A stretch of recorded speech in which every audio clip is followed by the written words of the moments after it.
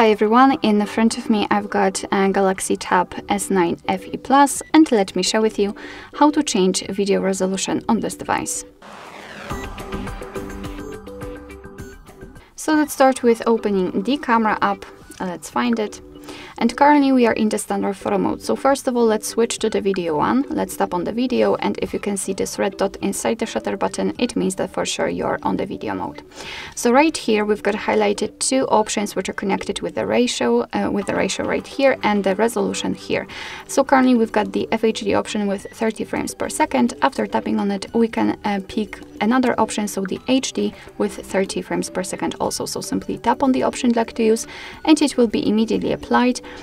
So it means that from now on your device will use the chosen resolution whilst recording a video. Of course, you can also change the ratio, so 16:9, which is currently applied 1:1. So we've got the square shaped camera and the full, so it will be elongated or enlarged to the full screen. It's up to you which option, which ratio you want to use.